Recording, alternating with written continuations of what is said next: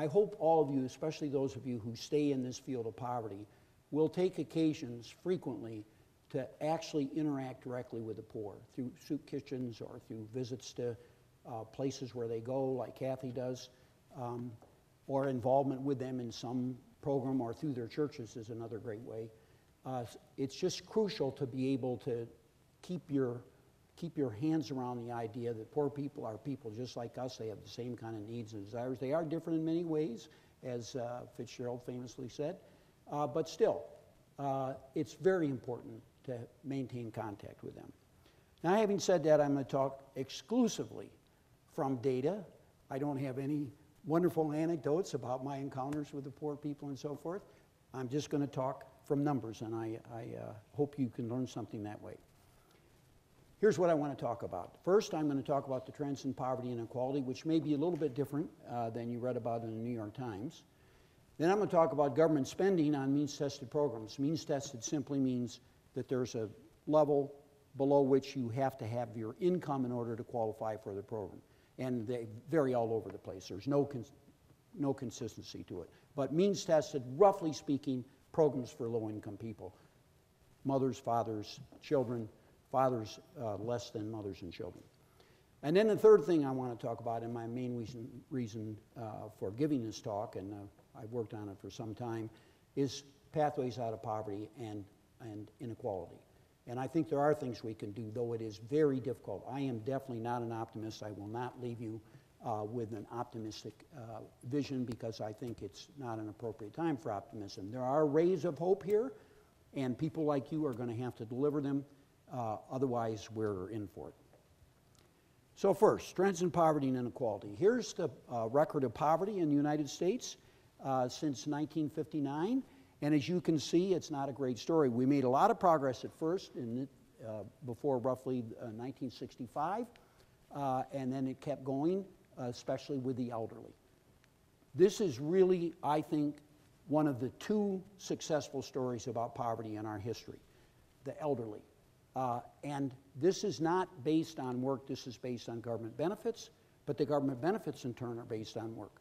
It is entirely because of Social Security that we have continued to make this progress.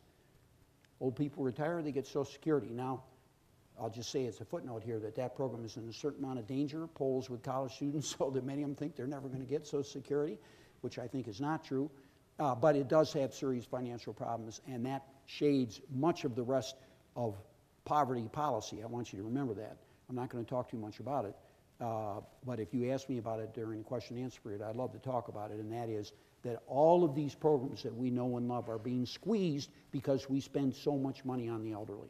And it's not going to stop. Indeed, it's going to get worse. And as you can tell by the last 3 years, when Congress was completely, absolutely ridiculous, they gave the lie to anybody who thinks that there's a rational process up there. They did manage to save money in a lot of it, but they didn't attack the heart of the problem, which is Social Security and especially Medicare and other health programs.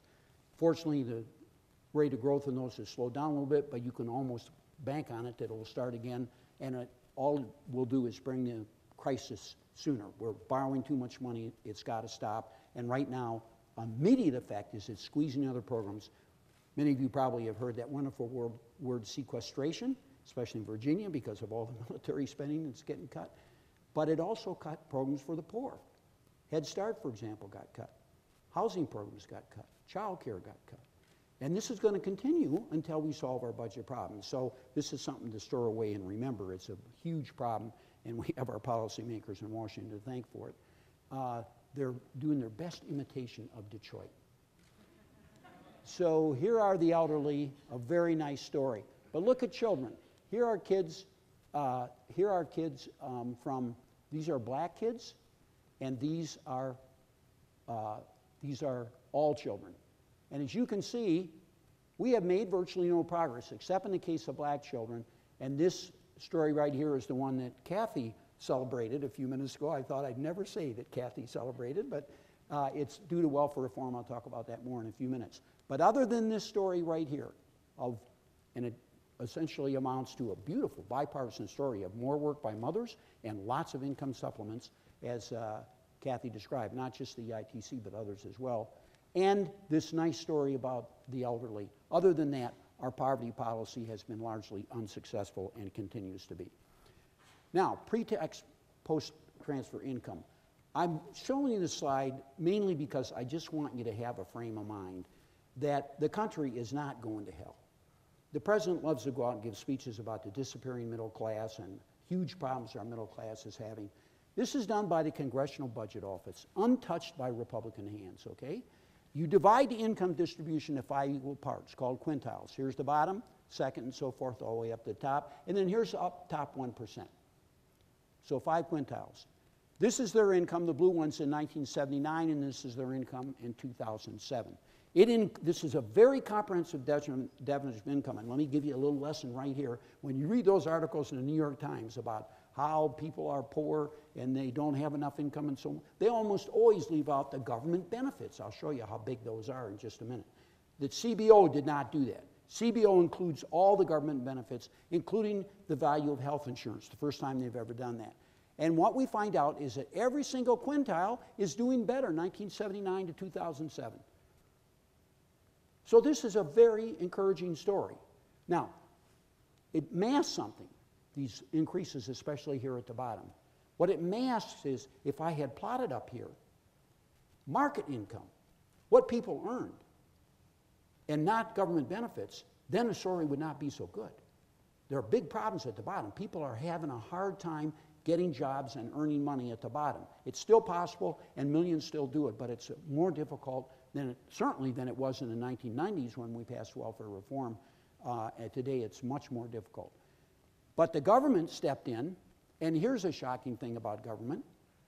In 2009, we're in the midst of the worst recession we've had since the Great Depression, huge unemployment rates, and you know that poverty did not increase?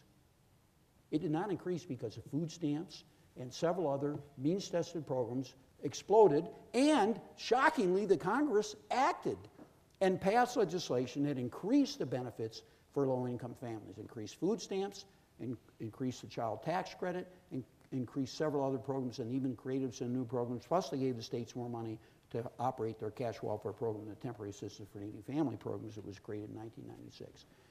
Now, the other thing I want to emphasize here is the top. It's hard to find words to describe this. Maybe I could tell you an anecdote. I'd be like Kathy here. Anecdote. There's a wonderful book by Franks about, it's called Richistan. I urge you to read it. You'll get a real kick out of it. He tells a story about a dot-com billionaire actually, who was in competition to have the biggest and best yacht. And he got the idea that his yacht shouldn't just have a helicopter. A lot of people had yachts with helicopters. He wanted a yacht with a submarine. So he had a company build him a yacht that had a submarine, and he'd bring his friends out and get in the submarine. It sounds kind of dangerous to me, but they did it. Well, that's the kind of thing you can do when you're in a nation that has this kind of income distribution. There are lots of experts to describe how this happened. I'm not sure I understand it, but we have the kind of economy where people really, really can get rich. Many of them were not born in the United States. They come to the United States, they have a good idea, and our economy is such that good ideas, we have lots of people running around looking for folks with good ideas and trying to give them money. If they have a good idea and they can make it work, they can raise money to create Amazon.com or a zillion other enterprises that have happened in the United States. So this is, I don't particularly like this part of the story. I don't know what people do when they make $100 million a year, but that's the way our economy is, and get used to it. But the point is, we have lots of movement. We have movement all up and down, and even people at the bottom are doing better, at least until the Great Recession. Now, here's another point that I just want to mention in passing. I think it's good for you to know, and that is, Kathy mentioned this slightly, and that is, we pride ourselves on being a nation of opportunity. Home of the free, land of the brave, and they should have added opportunity. And we do have a lot of opportunity. But other countries appear to have more opportunity than the United States. Now, this is a bad thing to say in an audience out in the countryside. People don't necessarily like you to say that. I've had that experience several times. Here's some evidence. There are other evidence, but this is my favorite. This is a correlation between sons' income and their father's income. So the closer you are to your father in income, the higher the correlation. And here you can see the United States leads the way. You can get all the way down to Denmark. It's only 25%. The United States is 42%. Now, that does leave a lot of room for movement. So not every apple falls right underneath the tree. But in the United States, it falls closer to the tree than in any other country. That's something to keep in mind. And I think that's something to be concerned about.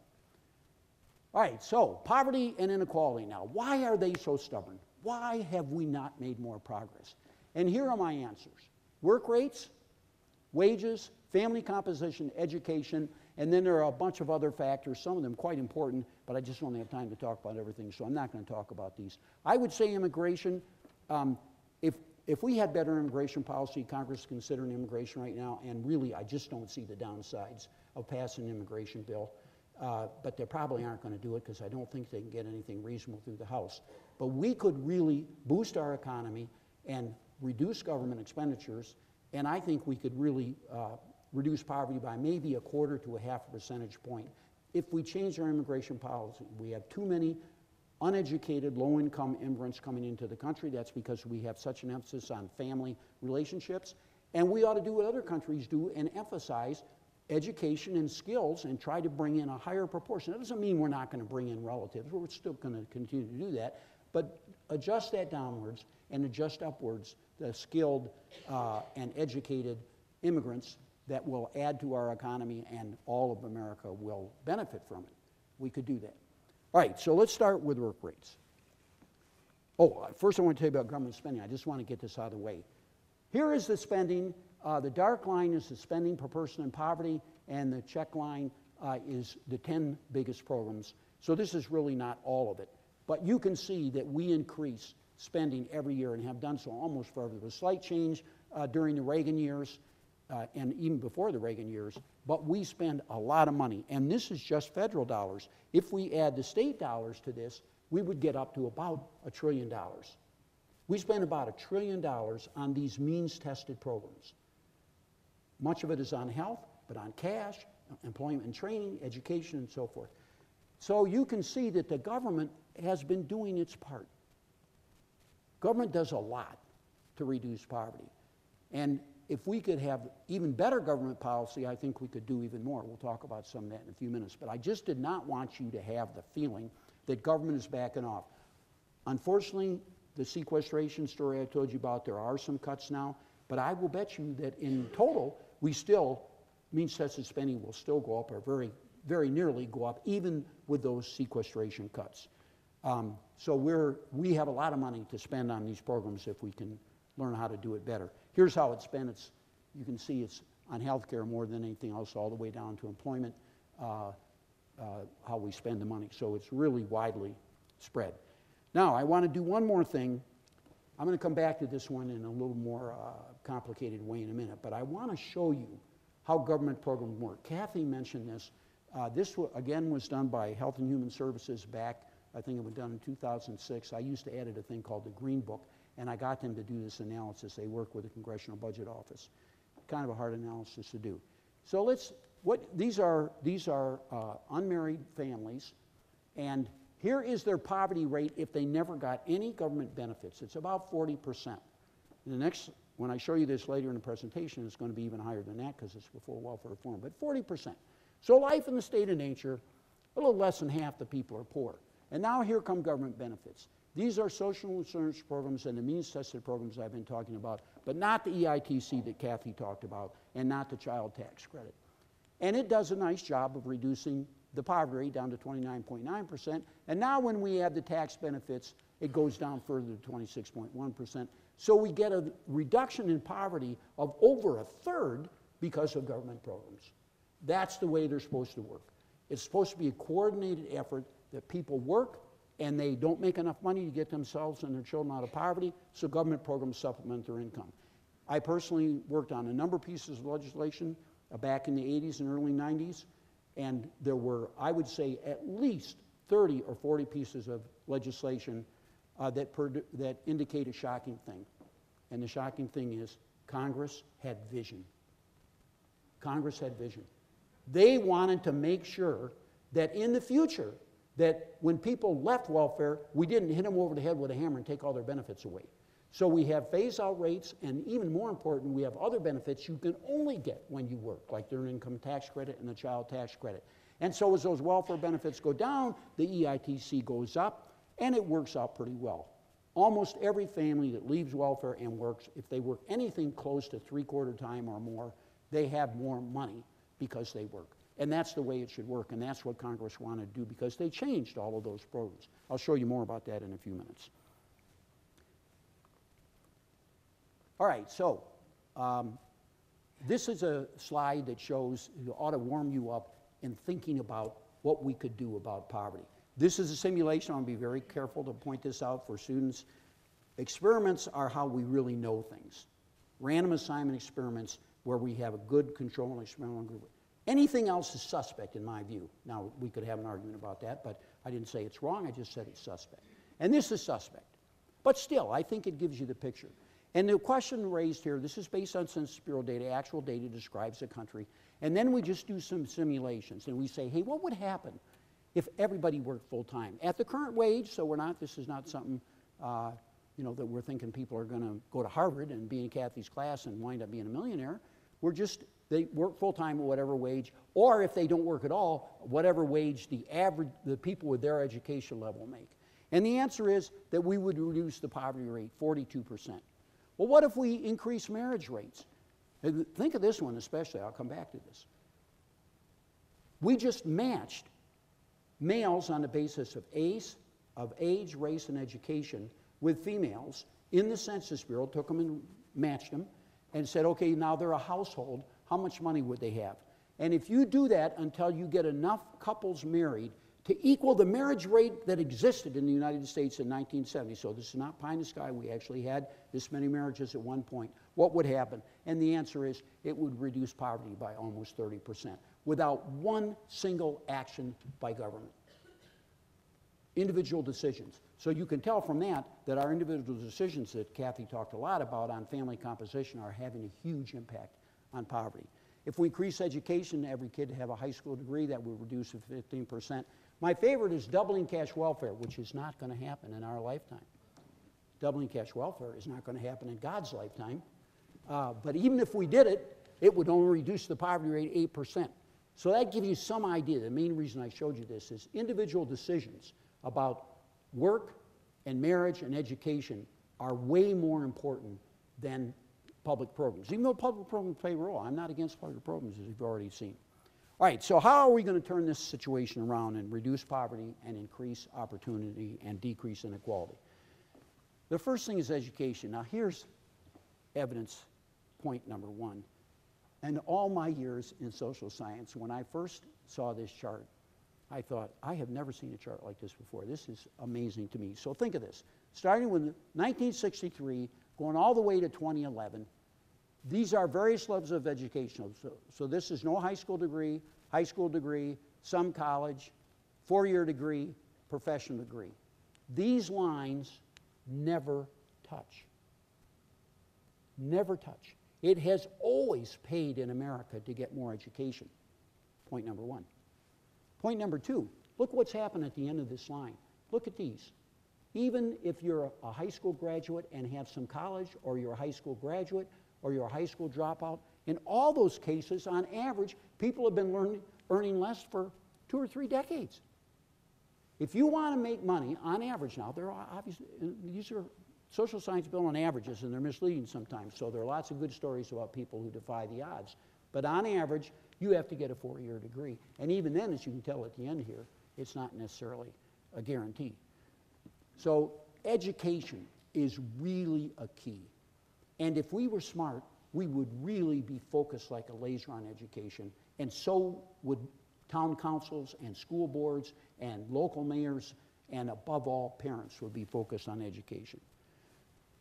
And here's another example of how important education is. This is taken from one of the best longitudinal data sets in the world. I always hesitate, I always get excited when I talk about these data because they're so spectacular. And you know, normal people, like a lot of people out there in this audience, probably think someone who gets excited about numbers is a little weird. Here's what's in this data set. Started at University of Michigan, way back in the 60s. 5,000 families, follow them year after year after year after year and get their income and their job and their household composition, all that. And then as their kids are born, follow the kids.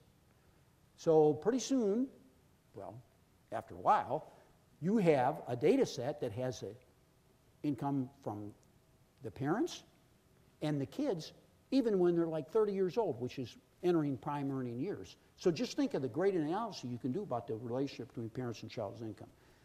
And here's what we have here. On this side are all the people in the sample with the kids that did not go to college. And all the college ones are on this side. So let's start here. This is parents in the bottom fifth right here, okay? Next fifth, and so forth. Where do their kids wind up? This shows you that 45% of the children whose parents were in the bottom fifth themselves wind up in the bottom fifth. This is apple from the tree kind of thing in a negative way. This is poor people really have a high probability of passing on their poverty to their kids. So if you're in the bottom 20%, most of these people are poor. If your parents were in the bottom 20%, 45% of them wind up in the bottom. And think of this, there's never going to be better data to answer this question in this data set right here. So this gives you an idea of how sticky, to use the economist term, things are at the bottom. It is hard to get out of the bottom. And similar, if we look at the top, 3% of the kids from the bottom make it all the way to the top, 3%. If everything was equal, as the economists like to say, it'd be 20% in each of the five, or close to 20% in each of the 5 quintiles. Now let's look over the kids that go to college. This is not 45% now, it's 10%. So the kids from the same parents, bottom 20%, and these kids get a 4-year degree, and only 10% of them wind up in the bottom. And let's look at the top. 10% and not 3%. 10% not 3%. 10% not 45%. So education makes a big difference. We spend about $200 billion on various scholarship, loan, and grant programs for probably a majority of it, probably a substantial majority of it, on low-income kids. So low-income kids at Kathy's institution, low-income kids go free, including room and board. And there are a number of great universities like that, and almost every university has programs that help these kids go to college. So if we could get more kids more education, we would do a lot about inequality. So education is really crucial, another example of why. And yet, look at this. Here are the scores from the National Assessment of Educational Progress. And look at these scores in math and in reading. This is a carpenter's dream. As a nation, we are not moving ahead. Our kids are not learning more. And here we are in international comparisons. Kathy got a laugh out of Latvia. So the countries that are ahead of us in education of their kids, the Slovak Republic, Estonia, Slovenia. So we're getting clean in international competition. Now at the top, we're doing pretty well, but on average, we are not educating our kids as well as we could, and we're not getting the returns that we would get suggested by that 4-year college data that I showed you a minute ago. Now, the thing that is really interesting to me, at least, is that here are investments we could make. I don't have time to talk about all these, but I think the PowerPoint will be available so you can look at these and think about them on your own time. I would like to mention a few things. I think of all the things that we do, the thing that has the greatest potential for helping poor kids is preschool. Kathy showed the data from the Perry Preschool. We have similar data from the Abecedarian Project. We have similar data, not quite as impressive because we haven't followed the kids that long yet, but we have good data from state pre-K programs, that there really is a big impact on average for high quality preschool. And I want to emphasize, I could not emphasize this more. I don't know how many politicians I have heard over the years say, if they all had preschool, everything would be fine. Well, that's not true. Because Head Start, for example, is fairly good preschool, but on average, it doesn't have much of an impact. We know that now from a national random assignment study. Some of those Head Start centers are great, and I'll bet you some of those kids are going to look like the kids from Perry Preschool. But on average, and that's what we're talking about here, we want the nation to move, everybody to have a chance, not just a select group. And yet we have lots of lousy Head Start programs. This administration has done more, a Democratic administration, to reform Head Start. In fact, I would say they blasted it apart. And a lot of Head Start programs lost their money competitively because they weren't doing a good job. That's what we needed to do. And I think in 5 years, if we do a national random assignment study of Head Start, that will really show that it's a better program. So it's hard to do good preschool. But if we could learn to do it, and all our poor kids, and even kids above the poverty line, got high quality preschool, it would make a big, big difference. And let me point out something here that is not, I used to never even say this because people sometimes get upset. But think of the logic of Head Start, all the way back in 1965 when the program started. The logic was that these kids are not getting in their homes what they need to do well in the public schools and to grow up and to be well employed. It starts early in the preschool years. That was the insight. And we have to take these kids to a special center to make sure that they get the experiences that they need to be prepared to enter the public schools and learn like other kids do. And that's the same logic today. It's because kids do not get in their homes what they need. I think Kathy's descriptions of some of these households are amazing, and it give you an idea of the obstacles, the barriers that these kids face. Some of these kids come from chaos, and it's hard to learn well when you come from chaos. And it's especially hard to learn good social skills, which we now know are extremely important in public education. So preschool is extremely important. I want to mention, again, the career academies that Kathy mentioned. She left out one thing that I think is really crucial, and that is part of the intervention was that the kids got an experience in the workplace continuously. Not that they necessarily had a job, some of them did, but they went to work, they had a mentor there, would tell them about, and they learned really complicated things like, boy, you got to be on time. You have to get along with your coworkers.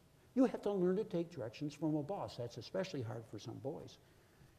And those kids, 8 years after they graduated from high school, 8 years, we have very few data sets with this kind of follow-up information. They were making more money, they were more likely to have jobs, and guess what?